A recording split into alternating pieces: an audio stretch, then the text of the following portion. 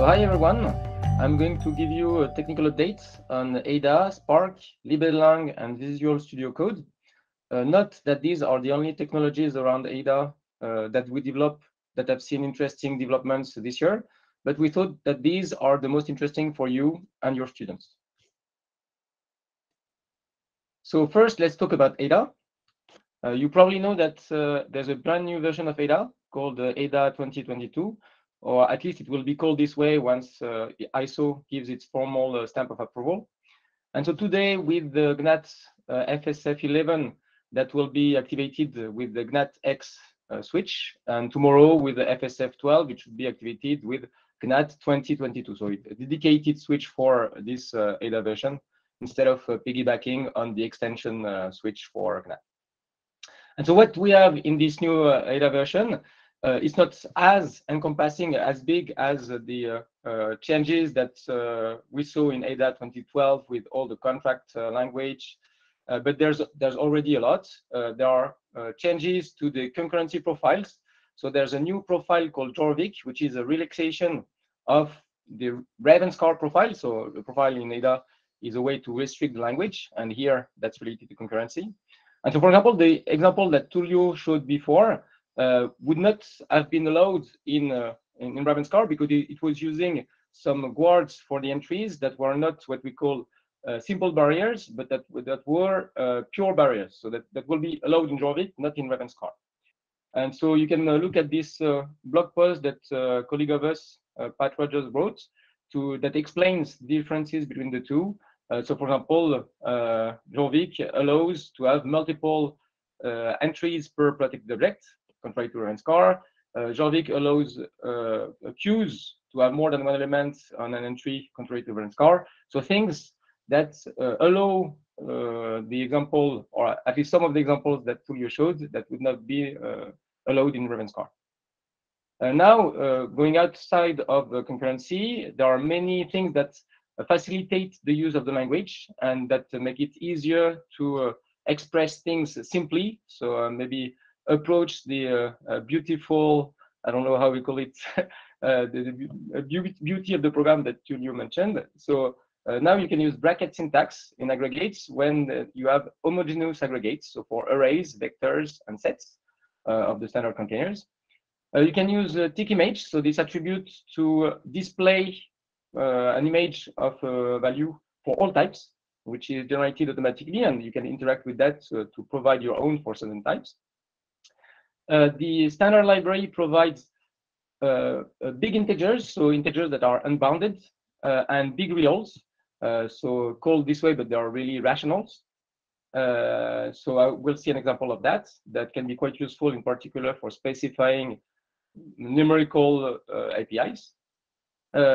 Related to that, and not only, you can have your own user-defined literals for a type. So you can have literals of integer, of float, of string, and automatically have the creation from this literal to the type of your choice. Related to contracts and either dynamic checking of contracts or proof, now we have contracts on access to subprogram types. So here you can have callbacks with their own precondition, postconditions, and this will be also allowed in Spark and will allow you to do proof that involve the programs using such callbacks. And finally, for contracts, there are a number of extensions of expression that help write more synthetically rich contracts. So in particular, declare expressions to introduce names for shared parts in an expression, delta aggregates, so which is a rephrasing and an update on what we called previously the update attribute, which was just a GNAT extension for Spark, and iterated component association, which we'll see in a moment, which is a way to create an aggregate where elements depend, the value of element depend on the index value. And so if you want to know a bit more about that, there's also a blog post written by our colleague Arlo Charlet. So here is an example which uses some of these extensions. So you can see that at the top, I'm within this unit big integers.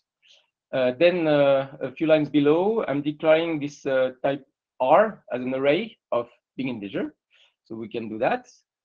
And then see that I can declare an array A of this type R with this bracket syntax because it's an homogeneous collection, and with just integer literals here, 1, 2, 3, because here this integer literal will be interpreted as a big integer thanks to the user-defined literal feature of Ada, which is implemented for this big integer library.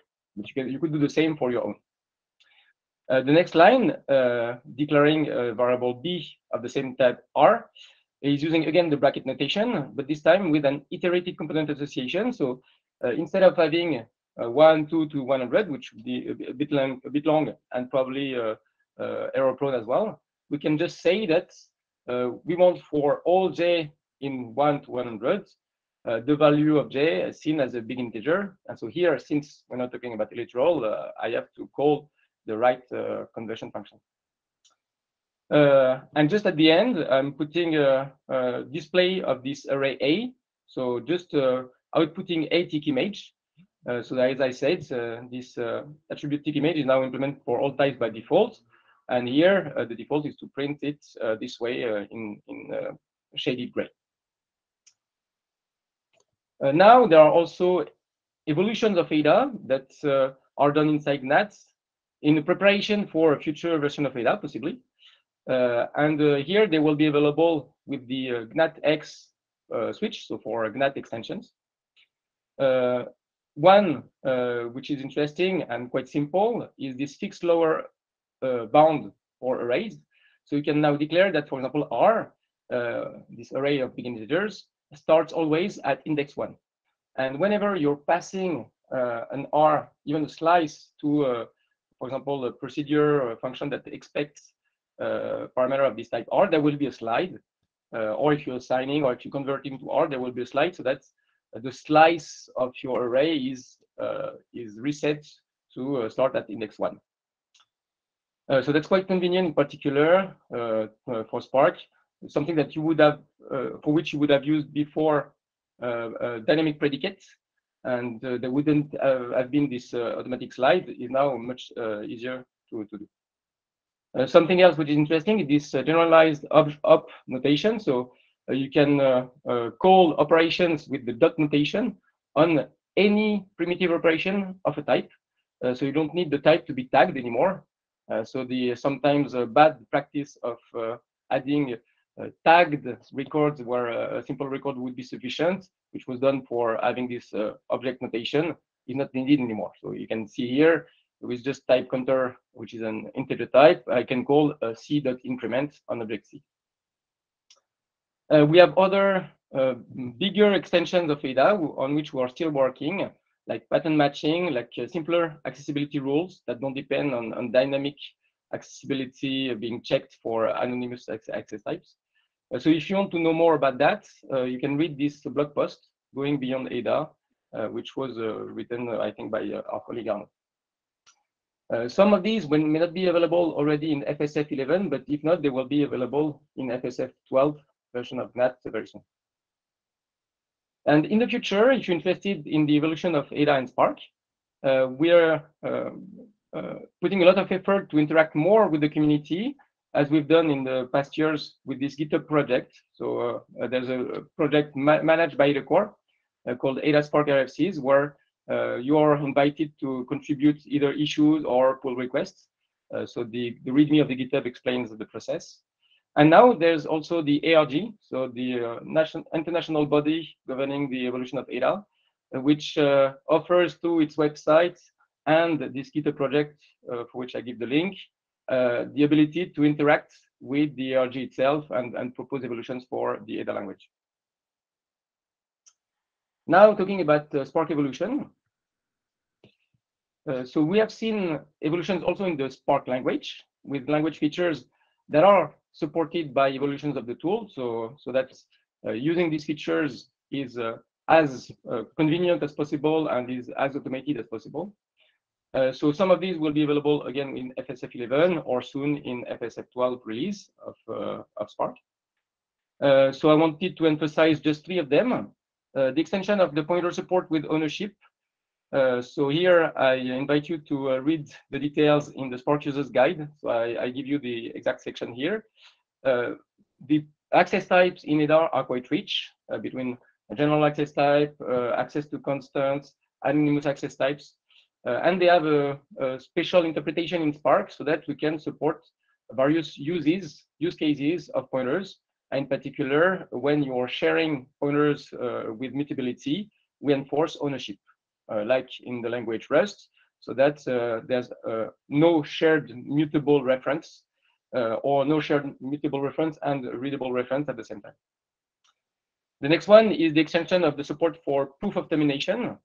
So now you can, like you could before, specify a variant for loop to specify how the loop progresses towards a final execution of the loop.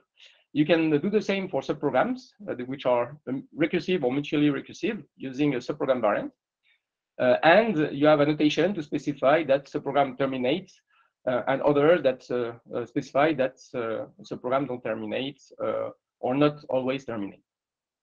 And by termination here, I mean really returning normally, not raising an exception, not aborting. And the last one is for more complex proof of data initialization. So historically, the proof of initialization of data before data is read has been taken care of by what we call flow analysis, which is a data flow analysis done modularly, but that doesn't include calling provers and generating formulas for provers to prove. So that was not as precise as what proof could do, but that's more automatic. And now there's a possibility to go beyond what flow analysis can do in cases that require it. But of course, that requires more specification using these aspect relaxed initialization for the object and types that require it. And this attribute initialized, so attribute should be in, oh, that's just the title of the section. So it's the attribute initialized to specify when some data is precisely initialized. And so data doesn't need to be fully initialized in that case. And there are proof involved to show that every read of data reads some initialized data. So of course, we're not only evolving the language, we're also evolving the tool related to Spark so that it's more user-friendly, that it has more automation, and that interactions are richer.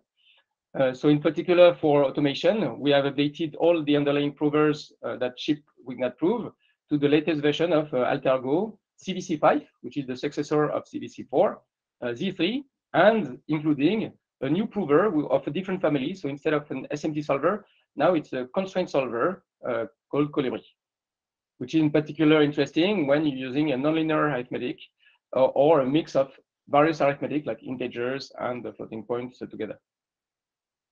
There's also improvements in the interactions with the user. So Wignat Prove tries to display counterexamples when the proof fails by asking an underlying prover a model, so an explanation of why the formula would be false. And so now we check automatically this counterexample before displaying them so that we're sure that they point to an actual problem, either in the code or in the specification. So you can see this article that we published last year at Formal ID if you want to have more understanding of what we did here. And finally, we have an initial support for Spark in Visual Studio Code that you find on the Visual Studio Code marketplace, but I'll talk about it in a moment. So now a few words about Libadalang. Libadalang is a library which gives a syntactic and semantic analysis for ADA programs. So it's quite flexible and powerful, and it applies both to ADA and Spark. In the latest year, what we have done is improve support for ADA 22, so all the features that I mentioned before, and generics. The support for the preprocessing that is available with NATS, and if you apply it to bigger programs, a better memory footprint, better runtime, in particular thanks to a new logic solver, so to resolve all the overloaded symbols and the types of expressions. Libadalang is based on the framework that we also develop at AdaCore called the LangKit, which is applied to ADA with Libadalang. And LangKit comes with its own query language, so LKQL for LangQuit query language. which is a declarative way to query an AST. And so I put an example here. If you want in a checker to flag declaration of generic formal objects of mode in-out, you do that in these two lines. Node is generic formal object dec, and then inside you want an fdec, which is an object dec. And in this object dec, you want the mode, the f mode here, field to be mode in-out. So that's very compact, very readable to very powerfully query an AdaCore base once it's been either syntactically or semantically analyzed. So in terms of adoption for Libadalang, and now it's used across the board in AdaCore products and in customer projects. So I just list a few. There are more. So in coverage analysis, GNAT coverage tool. In coding standard checking, so the GNAT check tool. In test harness generation, so the tool GNAT test. And fuzzing, the new tool GNAT fuzz. In the code peer static analyzer, which is based both on Libadalang and the Infer tool for static analysis developed at Facebook. And in the Ada language server, which I'm going to talk about, which is also based in Libadalang and is used in IDEs, so integrated development environment. Finally, what can be interesting for you is that Libadalang is integrated with a layer. So Fabien is going to talk about a layer in a moment, the package manager for Ada. And it has a number of APIs for various languages, so Ada, Python, C, and Okama. And last words on Visual Studio Code. So of course, many things that I'll talk about are already available in GNAT Studio. So you can keep using GNAT Studio, which is the most developed environment for developing in Ada and proving Spark. But another suitable option now is Visual Studio Code, which is quite appealing to students usually because they already use it for different languages. So you can find it on the Visual Studio Code marketplace. So that's this extension from AdaCore, which has been installed almost 15,000 times. So it supports programming in Ada.